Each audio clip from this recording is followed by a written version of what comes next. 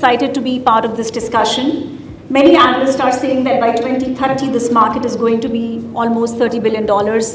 And the more optimistic view is that it's going to be around $9 trillion by 2050. As we discuss the potential of this segment, we are not just envisioning flying vehicles, but literally the third dimension of urban mobility. And however, for this new frontier, we also need to keep in mind the right governance and safety, which is going to be essential. So with that, let me pose my first question to Dr. Reddy. Dr. Reddy, what do you think are the key drivers and trends that are shaping this industry? Meenu, at the outset, let me extend my greetings to all of you. Good afternoon to all of you. And also a very warm welcome to Fuzukawa-san and his team. To your question, Meenu, about what are the key drivers for growth, you also mentioned a little while earlier that this is about a $30 billion industry by 2028 and potentially could become $10 trillion or $9 trillion in years to come. And I believe that any of those numbers could be true because, you see, this is not a mature market. It is an evolving market at this point of time. And in an evolving situation, evolving markets, we have seen a number of parameters that work. And today what we see is a number of things which are working in the positive terrain. And as a result of it, I think the growth will get further accelerated. It might be even larger than $30 billion in this period. And I'm not too sure about the $9 trillion. I've not looked at that math. So therefore, in an evolving market as opposed to a mature market, what we see is you can't really estimate the growth. It's just stretch your human imagination to see that things will fall into place. Now, if you look at the key drivers that are happening at this point of time, is, of course, technology. I keep saying this, that I have been with technology for the last 50 years. Some of you may be familiar, may not be familiar. I started writing programs, computer programs, in a language called autocoder way back in 1971. That's when I started my career. And I used to write autocoder programs. Then I wrote Fortran programs and so on and so forth. But trust me, I haven't seen technology accelerating at a pace that is done at this point of time. I'll give you an example where we are today. I'm sure everybody is talking about AI, they're talking about chat GPTs and so on and so forth. To give you a relevant example to see how the acceleration is happening, I believe the first intervention of AI into our common things that all of us do was on handwriting recognition. And this handwriting recognition initiative was done all the way back in 1996. That's called the zero baseline. And it took 21 years thereafter to get to the human efficiency. That is, you and I can also read anybody's handwriting, right? Most of them, except the doctors, I guess. Doctors' handwriting is very difficult to read, but I guess now the computers can even do that. But on a serious note, we can get to that 100% efficiency of human beings. They took 21 years. No, but after chat GPT came in, if you look at comprehension, you give a 5-page note to chat GPT and say, I want to compress this into 5 paragraphs without losing the theme, without losing the content of the whole 5 pages. It can do it for you in less than 5 seconds. You might thereafter work about half an hour thereafter to say, my style has to come by, etc. But more important than that is from a 0% efficiency to a 100% efficiency, it took 180 days. So look at the pace at which technology this is to become 100% efficient as a human being. So the one key driver that I believe is all about technology. Technology is driving this industry and will continue to drive in years to come because this does not seem to be slowing down in any way. What we are seeing is it will become faster and faster. And there will be newer things that will come by. But on the other side, we are also seeing that there is a fairly large demand that's there for the UAMs at this point in time. Why is it happening is primarily it's a global phenomena, it's not necessarily Indian phenomena. Urbanization continues to increase. And urbanization, 33% of global population is in urban cities. 1/3 of it and other 2/3 of it somewhere else. So look at the type of challenges we have in a country like India, Jigasan, is that there are 330 million people who live in cities at this point in time. Yeah. This is as good as the population of the United States. So there, and in urban areas, developing infrastructure is not the easiest thing to do. And the growing middle class has certainly given good ability to go and buy cars. So you can't demolish the whole city to say, I'll make roads, so wherever you all go and live thereafter. So therefore, I think there have to be ways and means by which our mobility has to become efficient. And that's the enormous amount of demand that we are seeing. And there are applications which at this point of time cannot be serviced otherwise. I feel very pained at times that ambulances get stuck in traffic. That guy is honking like crazy, but nobody gives way to him. But more important is, look at the pathetic situation of the patient inside that ambulance. Can you not think about ways and means by which we can address this problem? And not that I'm saying people don't have the civic sense to give way to them. Where is space to give way to them? True. And we're also seeing other type of applications, like some of the security applications at this point of time. And these are some of them which the demand is driving us. On the supply side, technology is pushing. Yeah. And it's all, therefore, what I keep summing it up as, it's human ingenuity of what are the applications that are likely to come by. And that is what will result in the growth of this. That's great, sir. Karthik, what's your take on this? I would just say that I think it's unserved or underserved opportunity on mobility where there will be there and will continue to evolve. And whether it is about air mobility or whether it is about road mobility, whether it is about ferry shipping through sea route, I think all of them will continue to expand because it kind of reduces the time, it reduces a kind of ease of convenience. It does not really take if you want to move between two mountains or two islands, and it is still a painful process today in terms of how do you really commute or how do you trek or how do you really go through a winch or a ropeway and different kind of things that are being used today. I think we'll have an opportunity to get streamlined. And I remember talking to one of the executive from Airbus, and almost in 2016 or 17, I said probably for aerospace and defense is a very stable industry and nothing gets disrupted and you are secured for the next 50 years. He said, come on, wait a minute. And which is not true. And he said, look at what is happening on Hyperloop, and if Hyperloops were successful, it will really demolish the regional aircraft industry per se. And if two cities 1,000 kilometers apart are going to be connected in 2 hours, and it really decimates the regional airport.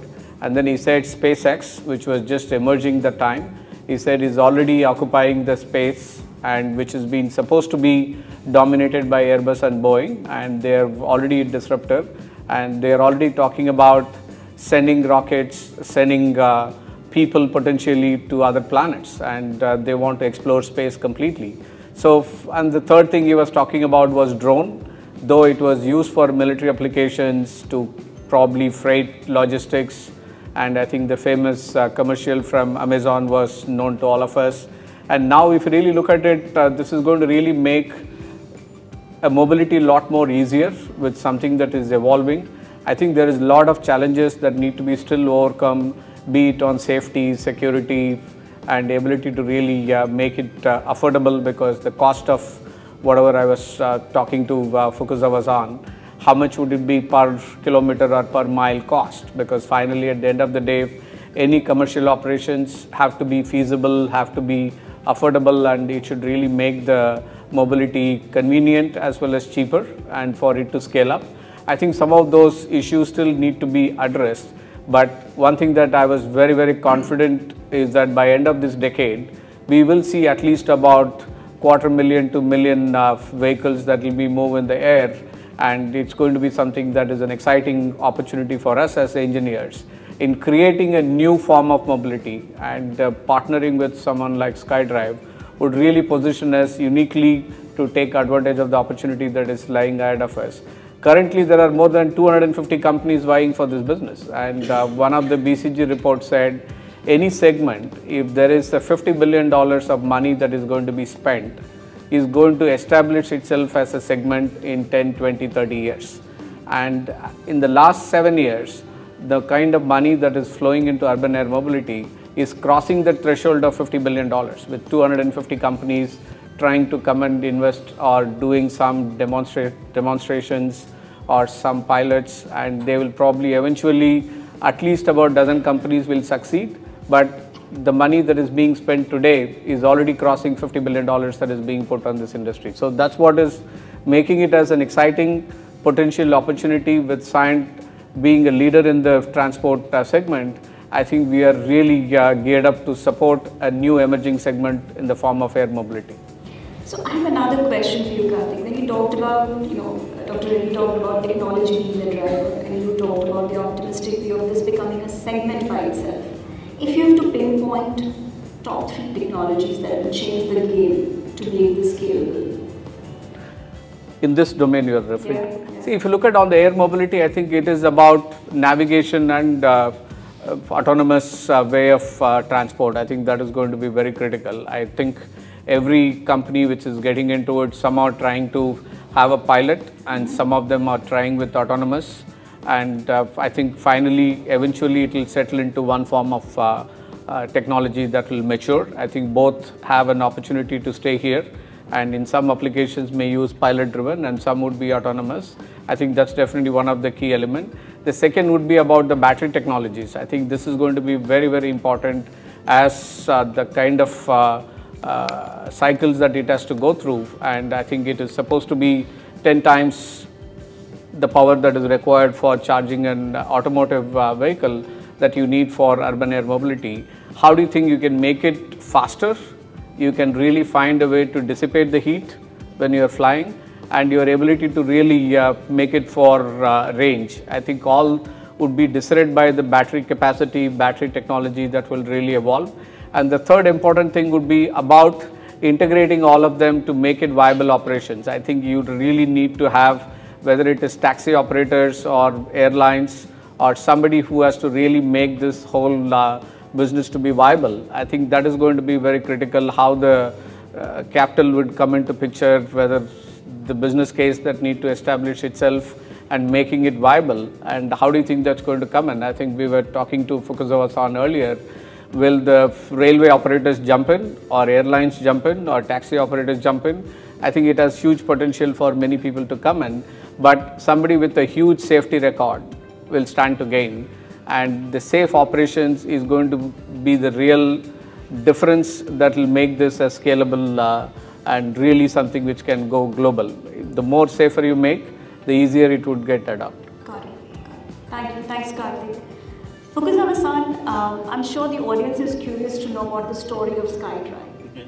What inspired you, how you got started, and where do you see the importance of ecosystem of partners playing a role here? My name is Fukuzawa Tomohiro, and founder CEO of SkyDrive. Thank you very much for having a very special chance to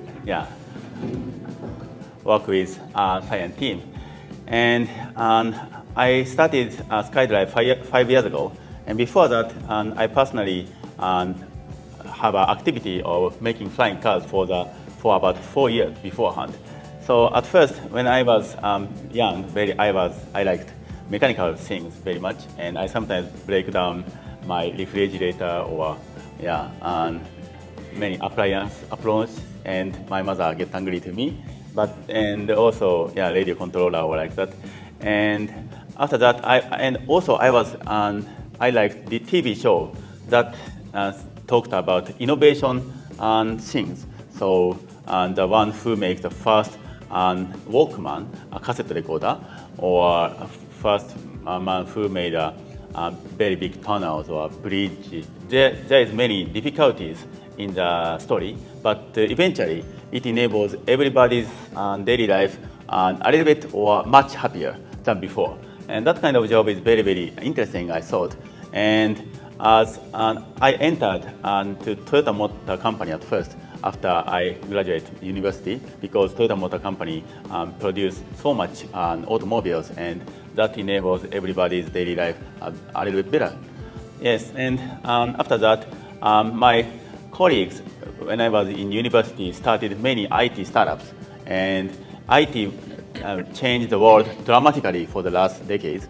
And I realized that mobility doesn't change so much, and also to be able to control or manage or make a new mobility in Toyota, I have to wait until 45 years old. Those kind of position is very old.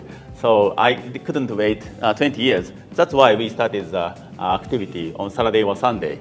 So at first, 20 years old or 30 years old, 10 to 20 members get together to think, what kind of mobility we making? And there are about 100 ideas. So 2 stories, car, or digging car, or swimming car, or many, many things. And in it, there was a flying car. And we talked so many days and finally decided to make a flying car because it is very, very fantastic, and it's good for our children too. And then we made at first a very hand-light, small flying car, and it was very easy. But when we tried to make a bigger one for passenger, it was very difficult, because if we make the drone twice, the stability is 1/4. So it was very, very difficult, and it took 4 years to make the flying stability. And when the flight became stable, I thought only safetyness issue and business issue is key to go to market. And also, I thought it is difficult to do such a research and development only Saturday and Sunday. And that's why I started SkyDrive. Yeah, and when I talked about it with investors, some investors said, "Oh, let's go." So that's how I started 5 years ago. But soon after that, I realized that flying car looks car, but actually aircraft, not the automobile. And I'm from automobile, and I have no specialty in it. So I try to find good team members from aviation sectors, battery sectors, and eVTOL sectors. And now we have about 300 members together to launch the vehicle in 2025. Thank you.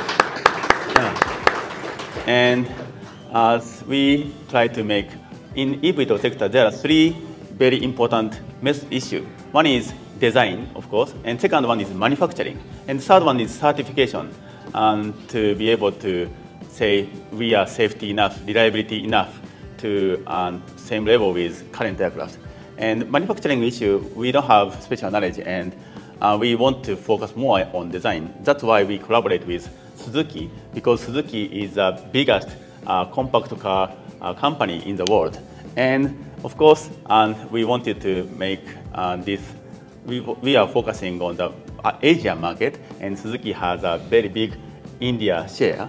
So we are now starting business development with Indian market with Suzuki, and that's why we finally start collaboration with Cyient team with so many experience of aviation and other sectors, and we are very happy.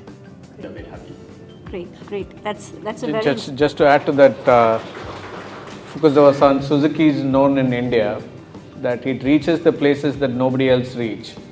And even if you find your vehicle is broken down in a hilly region or a mountainous region or a desert, there is a service station within 5 kilometers to get it serviced. So that's a kind of access Suzuki has established in India. Okay. So when you're really talking about supporting something like an air mobility, they already have the service capabilities that are within 5 square kilometers within parts of the entire India, which is a very vast country, and they are known for their serviceability and their ability to get it serviced across very, very many locations in India. Thank you. So it means we can go everywhere in India via Suzuki service station. That's nice. And you're sitting in a room full of aerospace scientists. What was you talked about certification, you talked about manufacturing, you talked about that you came from an automotive background and you had to look for people who understand eVTOL, who understand aerospace. To make it commercially viable, what were the challenges that you're facing right now? Thank you. So there are, I can't count how many challenges we have, but generally speaking, the biggest challenge to launch the vehicle is two: finance issue and certification issue. So actually, we have to use several $1 million to develop a vehicle, and most of them we use it for reliability and safetyness. And so we do so much design work, test work to get certification. So as you know, the reliability between drone and aircraft is more than 10,000 times difference, and we have to say it is clear that we have enough reliability by calculating, simulating, unit testing, and vehicle testing. And we are now have a meeting with JCAB, regulation in Japan and also an US regulator, to talk about what test and what result we get with more than several hundred items. And it means we get certification. And if we agree that strategy together, now we are going to test. I have a follow-on question. I've been always curious about it. While we call it flying car, it seems to be more about a different kind of an aircraft. What is that one market that you think that if the eVTOL becomes mainstream, what's that one market or industry it will disrupt completely? I don't think we disrupt something completely, but we think we replace some mobility. It is not feasible enough. So we think some mobility is not feasible enough when we have a traffic jam, for example, automobile. When we have a traffic jam, when there's no load, of course we cannot go, or like that. And so we want to replace some unreasonable mobility method. And of course, for example, our vehicle is focusing on range less than 40 kilometers. So less than 40 kilometers, and the efficiency of electric is very good. And also, as we have a world's smallest, lightest eVTOL, so it is easy to make a vertiport anywhere. But more than that, it is difficult. And also, some case you should walk, some case you should have a motorbike or like that. So we think we have another option. But eventually, I personally think generally, when we go from A point to B point, we use some infrastructure, road or rail or like that. And with infrastructure, if infrastructure is not used, we cannot use. But to the air, we can use it whenever. So most efficiency and most good view, and as we are electric, zero emission, those are good, I think. If you permit me, I'd like to add, it might not disrupt any segment at this point of time, but I think it will make the whole systems extremely efficient. The examples I called out even earlier, for instance, ambulances, they're stuck in traffic, and there's no value for life. Therefore, they become much more efficient. They're in a position to deliver the patients at the right place. Or if you look at security issues or disaster management, all these today are probably extremely inefficient. As a result, they're not growing either. But then once you have air mobility coming in, urban air mobility, I think these systems will become a lot more efficient. Right. Karthik, you have a point of view on this? No, I think I do see that some parts of the helicopter business would probably die, because it is still, to Mr. Bevier's point, I think helicopters are still very inefficient and very difficult to operate. I think it is still expensive and very small market penetration. But even if you look at, for example, in Bangalore, when they started from city to airport, which can take off from 2-3 buildings and then land. And I think it is still very, and plus the noise levels, I think we spoke about, especially when you want to operate in an urban environment, I think it is super noisy. And when you really have this with electric vertical takeoff, would potentially disrupt commercial helicopter charter operations, especially for short distances within urban or within islands or within to mountains or hills when you are trying to connect. And it will be zero emission, it will be safe, and it will also be faster if you really bring this up. It may not happen immediately, but it may be in 20 years time. But it has an opportunity, because what I realized is globally most of the helicopter commercial companies are really finding it difficult to sustain it, while the military operations are very efficient for helicopter operations. But commercially, I think there are only 3 companies, and they are really struggling to operate. And I think that would probably likely to get displaced at least 30, 40, 50% over the next 2 decades at least. I think one interesting discussion we were having some time back is when we talked about the price sensitivity of it and the financial viability of it.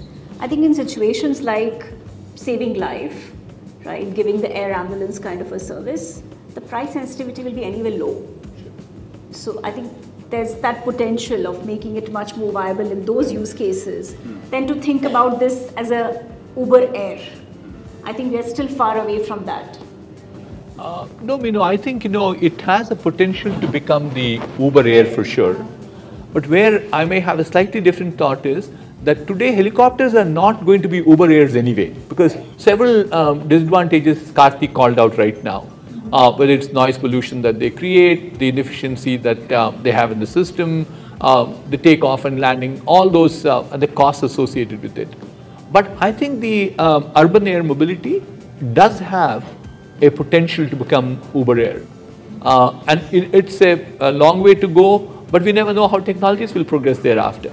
So as a result of it, could be in my generation itself that we'll see a number of these aerial vehicles flying all around. We'll talk about, swarms of them, like the birds, and that's the future I see. Like people are all flying around, getting to the offices, getting to the malls, and the food is being delivered, all that will happen.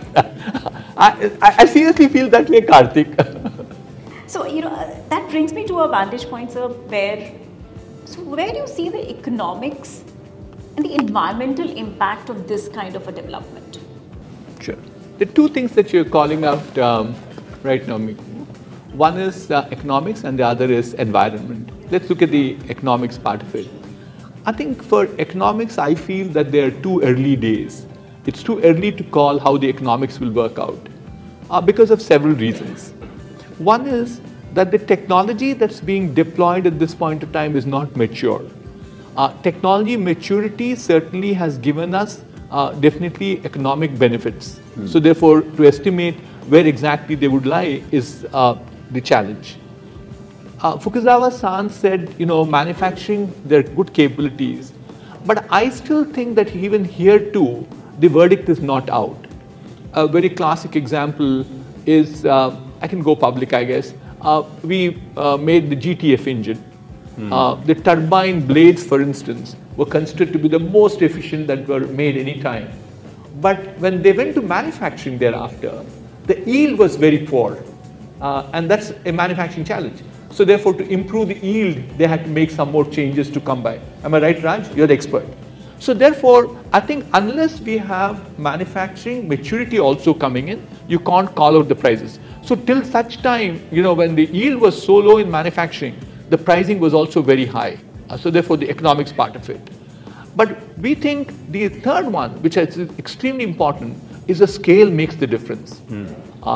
I think, still adaptability is low. Once the adaptability goes up, we'll see economies of scale coming by. So I would say it's too early to call. The biggest advantage today is the ease with which we can operate certain segments which were extremely inefficient. And so therefore it will start with that.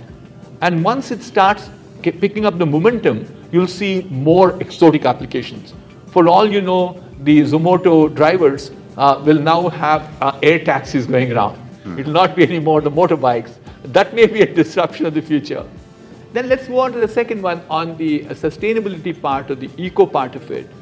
Certainly, I think we are seeing a lot more benefits coming out of the urban air mobility as opposed to the conventional or the traditional ways of doing flying. Start off with, again, the fuel that's being used itself or the energy that's being used. On one side, you have battery. What's the alternative is you probably have to drive a car from point A to point B. What studies have proven is that if you probably spend the same amount of fuel at a central place, the energy efficiency is far superior compared to a distributed ways. You know, 1 million cars versus a gigawatt power plant is gigawatt power plant has much higher efficiency. So therefore, the result is that power, which is actually driving our urban air mobility, is going to be far more efficient. And today, I think Karthik called it out a little earlier, that if you look at noise pollution, the environment part, you don't need to see a helicopter in the air any longer. The whole house is vibrating at that point of time when a chopper is flying on your home, on top of your home. So therefore, I think air pollution will come down. That's the second thing that will happen. And the third one that I also feel is that we will see that you don't require a large number of roads and connectivity to go by. And all these roads are creating one other major challenge for us. They are doing deforestation and creating these forests into concrete jungles for us. That will go away, so the greenery will continue to remain there, and we will definitely have better sustainability. I'll call these three things as big advantages for the urban air mobility. Great. That's great to hear. Fukuzawa-san, on the environment sustainability part of it, right? When you started off, your mission is to create zero-emission flying vehicles, right?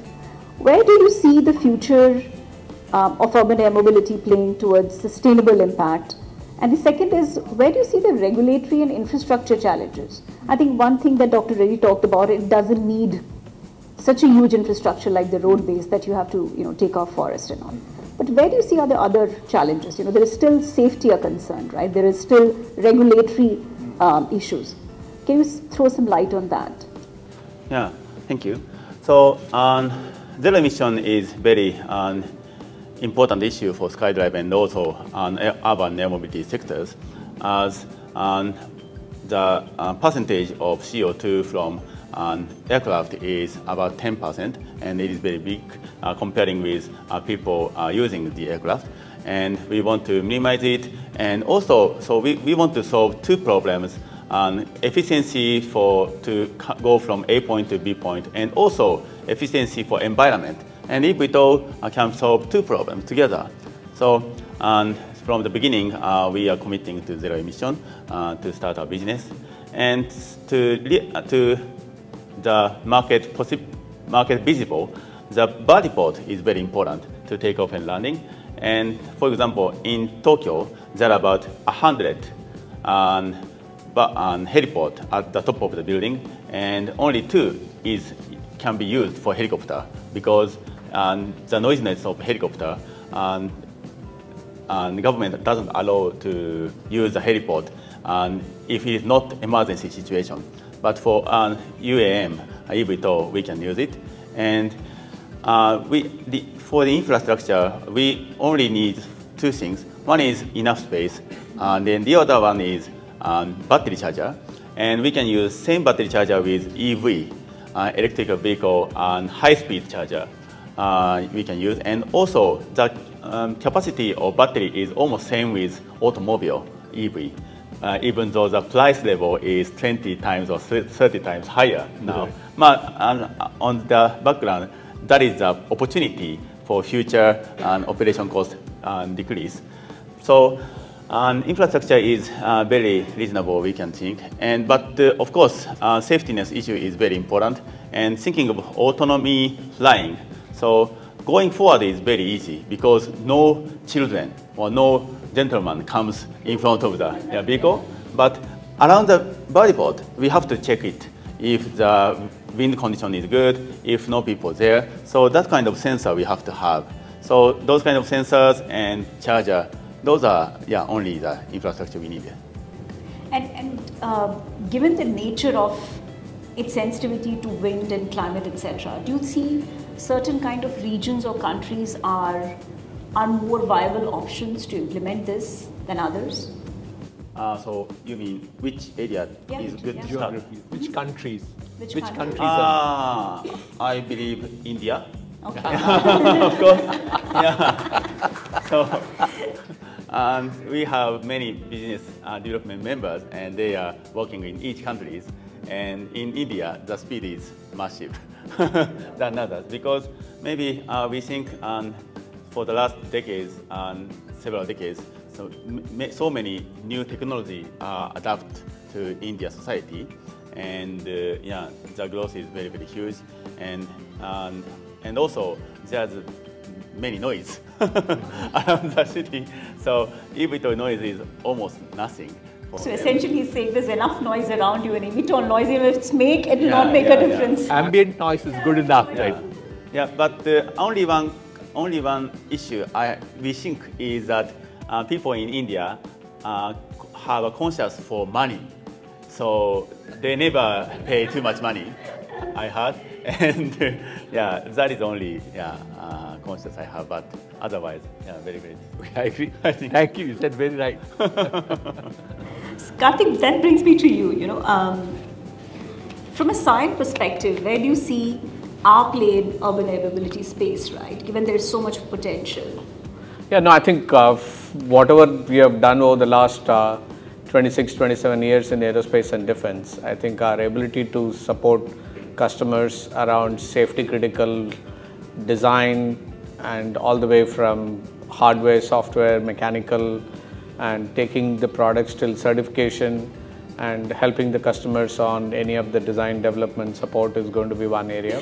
Second, specifically around the electrical power distribution, and there is definitely a significant opportunity to really bring element of capabilities that we built over the last decade or so. And also to go through the complete certification, documentation, technical documentation, publication, service bulletins, all this are needed, and also ability to support the maintenance, customer support. I think that is another area that we can definitely see a potential opportunity for us to support. I think it is essentially the capabilities around battery management and how do you think you can support the electrical power distribution. I think that's definitely the crux of where this would evolve. And apart from your structural components and other things, which maybe I would say that is an easier part, because the real development, changes, evolution that has to happen is around the battery as well as on the motor side. And I remember talking to one of the CEO of Viscaro. I think Viscaro is another company which is trying to do that. What he said was interesting. He said, since this is a complete development started in-house, and they were doing battery, they were doing motor, they were doing the complete subsystem in-house. And what he was saying that is, if we start bringing a tier 1, tier 2 ecosystem, they can reduce the cost by 50%. Because they were doing everything in-house, they were including the test facility, and he said, we have really built almost $500 million investment that they made because they were doing everything from scratch. And if we really look at it, when we talk about the energy density on the current batteries, I think it has to really be less weight, as well as it should have more energy efficiency per cell. And it is better developed by a battery manufacturer who's in that business. And the second aspect was on the cost of operations, which is going to be through the electrification that is happening on the automotive side, will help in setting up the infrastructure across many cities and many countries. And this coming in subsequent to the electrification of mobility would probably augur well for the infrastructure side of it. And I think the estimations are, there is at least about the current global power capacity, if this is about 3,500 gigawatt, you need additional 6,000 gigawatt in the next 20 years.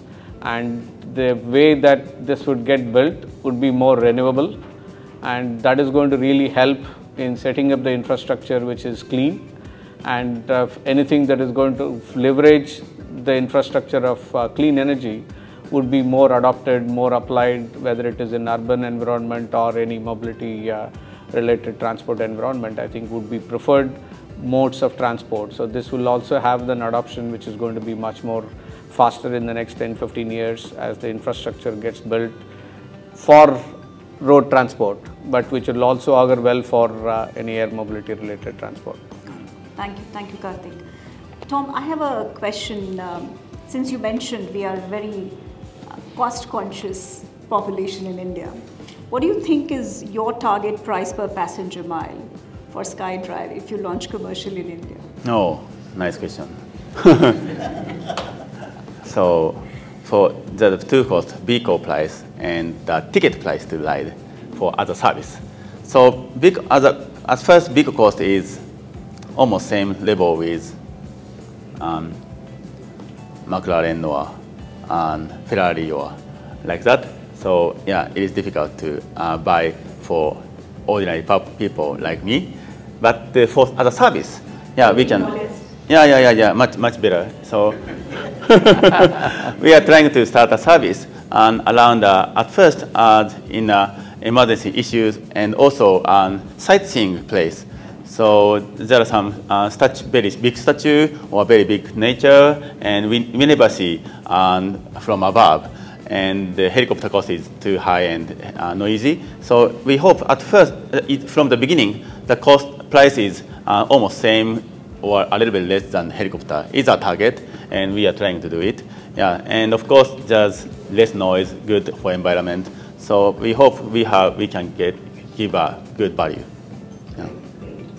So Tom has still not given us the exact price, but I think we can all be ready for the helicopter ride. Imagine. So, as an Indian, should I also call out what my expectation is, Tom? Yes. So, Tom, you're getting the consumer survey right here, right so now. Therefore, let's look at what an automobile does for us these days. If I go and rent an automobile, approximately, I think he charges me about 15 rupees for every kilometer he drives around for me. 15 rupees is more like 2 cents. 2 cents. 20 cents. 20 cents for every kilometer he drives. So, 60 cents. No, 80 rupees. I'm saying 15. 15 rupees. 15 ka. Okay. 15 rupees of. I thought 5 cents. No, Yeah. 15 rupees is what's good. Unless you're paying 50 rupees for us. No. Uber roughly charges, I thought, 15. No, I thought like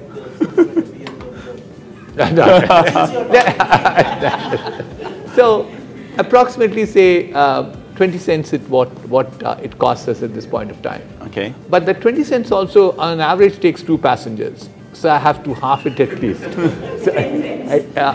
So that gets to 10 cents. I'm willing to give you 10 times that cost. Okay. Yeah. So $1 is what I did by math before I came here roughly.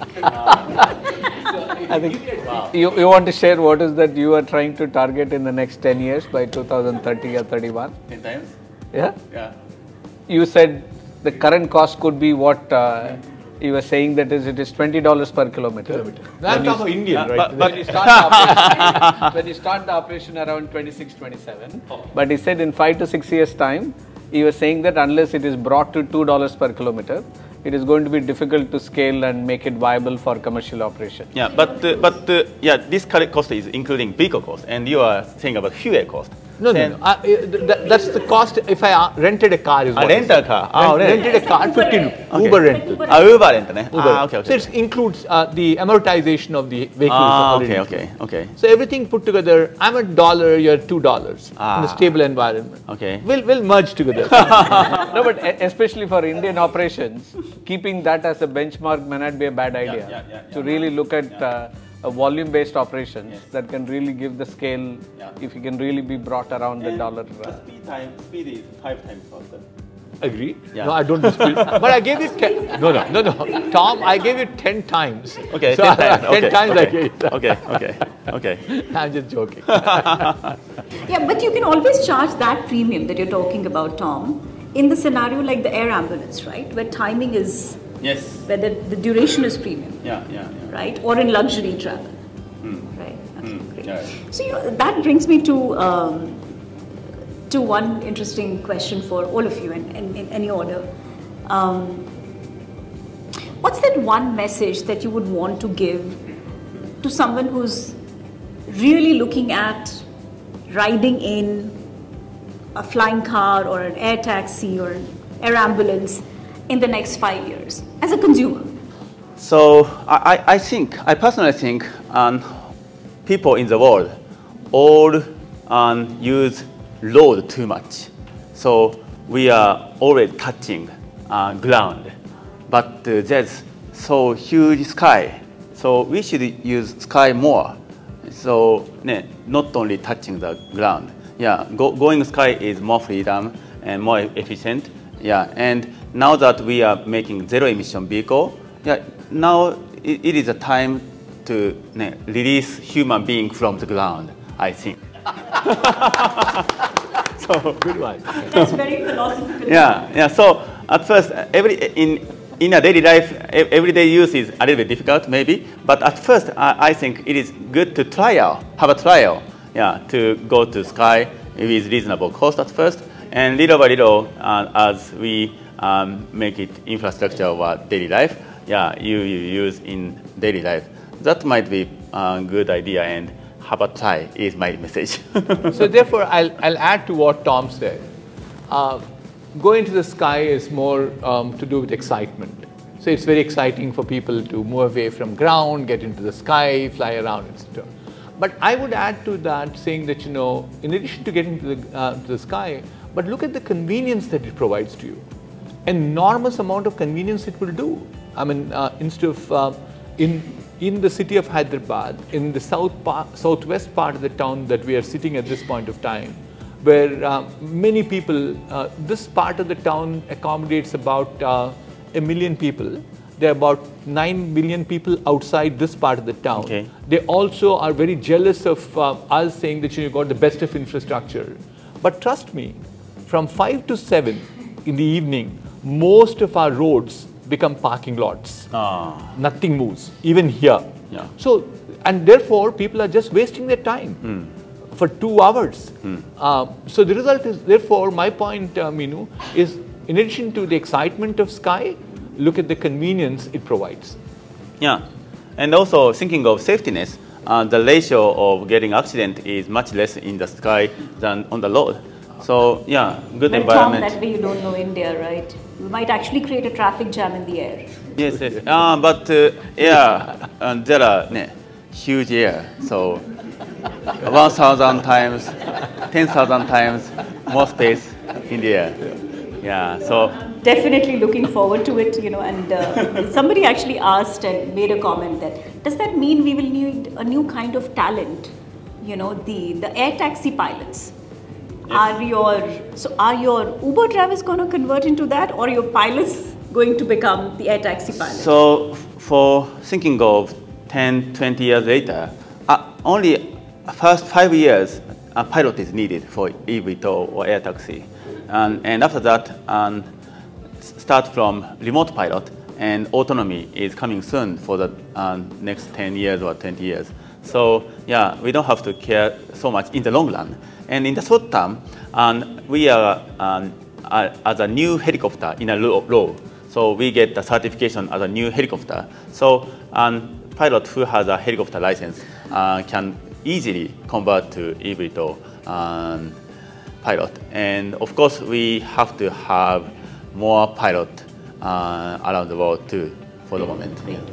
Karthik, do we see you as one of the pilots in the next 10 years? I'm not sure about a pilot, but it would be at least an adventurous experience to start with, whether it is parasailing or bungee jumping, and probably it will start from somewhere for people to get an adventurous experience. But it will start getting used to like what many of us have seen. I think 10 years ago, I was in a car and one of the customers was driving me on an Audi A4, and he kind of put it on autonomous. And he said, let's kind of really experience the autonomous features of the car. And on one of the signal, he was just before hitting the traffic signal, he kept telling the car, saying that hope it brakes, hope it brakes, hope it brakes. And I was scared for a few seconds, and it actually applied the brake 3 seconds after he said. And he was saying that I was also not sure whether it will actually apply the brake or not. So from that anxious moments, I think it will probably, now all of us do believe that autonomous or safe driving is reality, and it really helps us to be a lot more safer today. I think on the road, we are at least about 5 times more safer than 15 years ago with the kind of safety features that gotten into cars. So I'm sure the same thing will happen on the air mobility as well. There could be initial anxious moments, there could be adventurous opportunities, and people who really thrive on adventurous experiences may take off, and probably they will be the early adopters, and they will probably pull the rest of the people to really start following that. And also I think the safe operations is going to be extremely critical, and because every small issue will get exposed out of proportion, because everybody would be very anxious to see that how this is likely to fail. I think human brains are wired for negative thoughts and negative emotions at least 20 times more than the positive experiences. So there will always be some anxious time for a few years before it becomes a regular operations. But I think with the amount of engineering power that is getting into, and the amount of technology that is going to really help us in the next 10 years, I think I do see that this would be a safe mobile operations maybe a decade from now, and which all of us would really not talk about this as adventurous, but this is way of life. Great, thank you. So thank just you to add to what Karthik said on safety, in addition to safety, and he's saying, technology will play a very important role, technology will make these devices very safe. I'll add to that, technology will also bring UI UX to a level that you don't require the pilot anymore. So I'm back to my Zomoto driver. He is the new pilot for my urban air mobility. Because you don't require them. They become so sophisticated at this point of time. We look at the cars, a single panel on which you can do everything. So in addition to the technology making safety, which I completely agree with Karthik, but in addition to that, you bring this UI UX technology also into play, I think it will become much easier. The skill level will be far lower than what we require as a pilot to maneuver these devices. So then, Dr. Reddy, you think technology like Gen AI will definitely help it make more intuitive and... Absolutely. But I was very surprised, but though people, the day before yesterday, there was an industry meet with the minister, and some people, a gentleman who made this comment saying that, can you start using Gen AI to look at the traffic congestions that we have at this point of time? Many people laughed at it. But afterthought to me was, no, that was a good suggestion actually. So therefore, we may have, there's so much amount of data that will be available to us, and so many decisions can be taken online. I think Gen AI may be one way of solving this problem too. Fantastic. I think on that fantastic note, there are 4 key things that's coming out very clearly from the panelist here. It's definitely going to be an exciting journey. It can bring convenience, it will be sustainable, it can be made safer, and it can be far more intuitive and immersive journey, right, if we use Gen AI. And I'm sure the audience is curious to ask questions to panelists. This has been an exciting discussion. I'll open the room for Q&A now. Okay, we have the first question from Raj. I have 2 questions for you. First thing is on the air traffic controller. Today it is a central command, correct? First thing is how you envisage the air traffic controller will be self-managed, or it is going to be central command. That's my first question.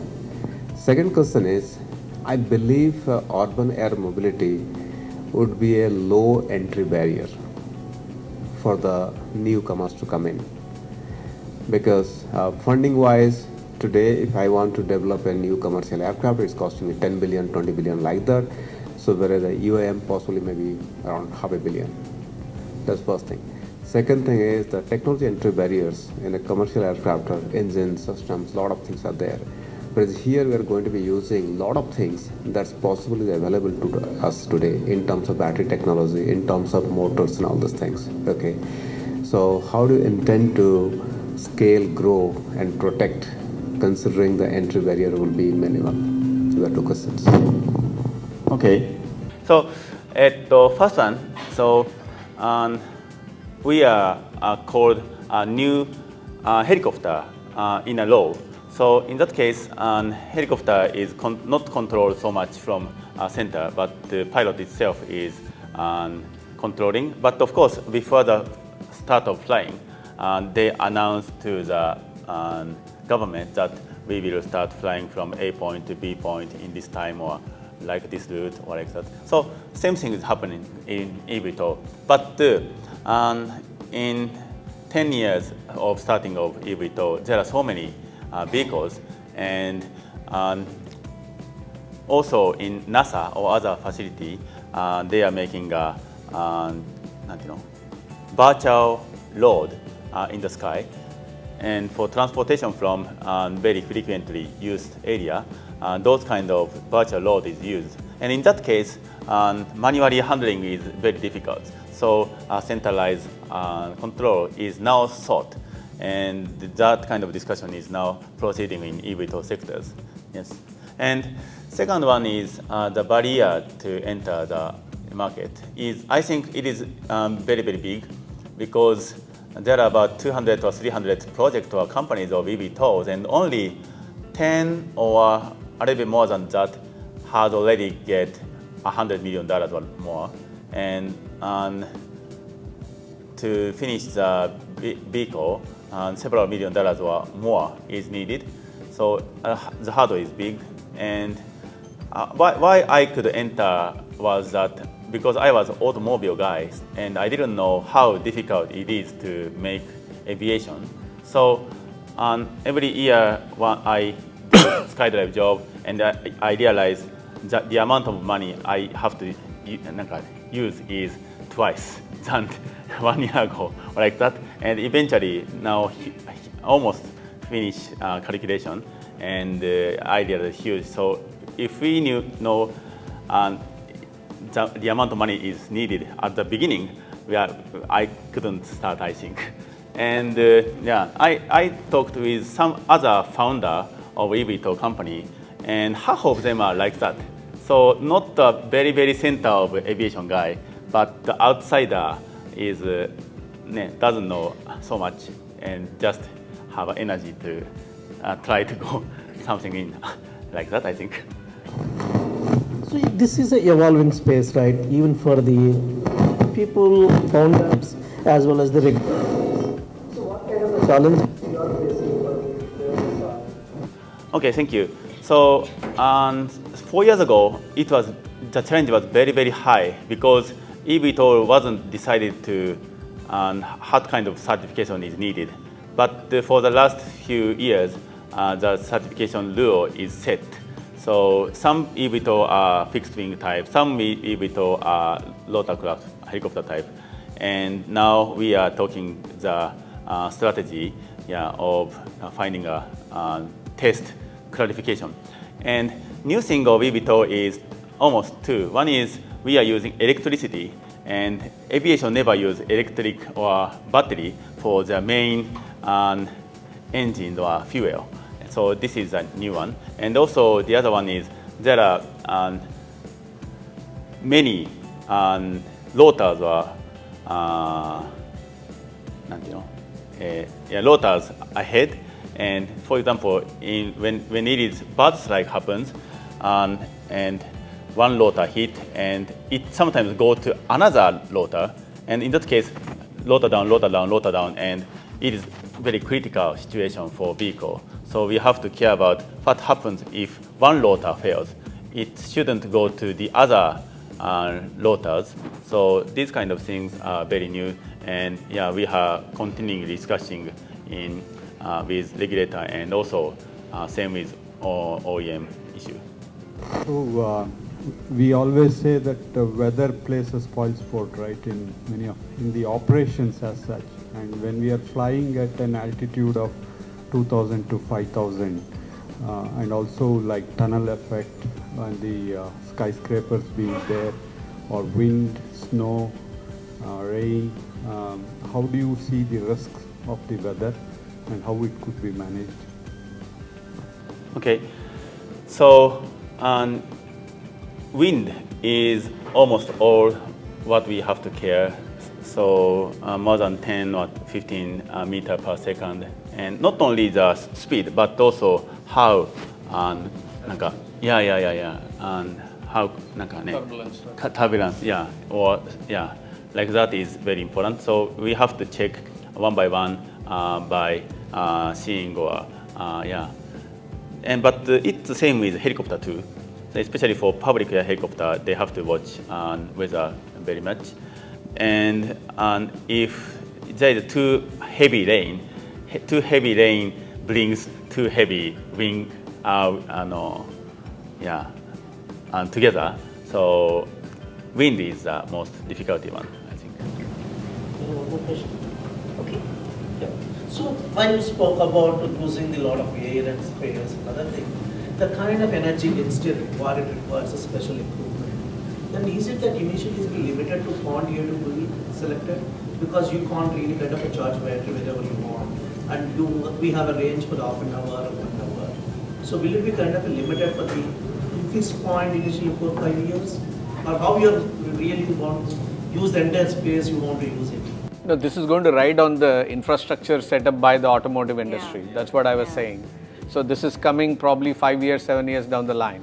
By the time the infrastructure for energy, battery storage, battery charging for automotive would have established in many countries. Yeah. I think the electrification is happening across many geographies globally. So since this is going to come on top of that, this is going to really use a lot of infrastructure that is going to be set up by the automotive and the energy industries. To addition to that, one of the important KPI in eVTOL sector is TAT, is turnaround time. So how many minutes we have to wait until the next flight will start. So this including charging time or passenger time or like that. And yes, a cooling time. Yeah. And cool down time is the most difficulty one actually.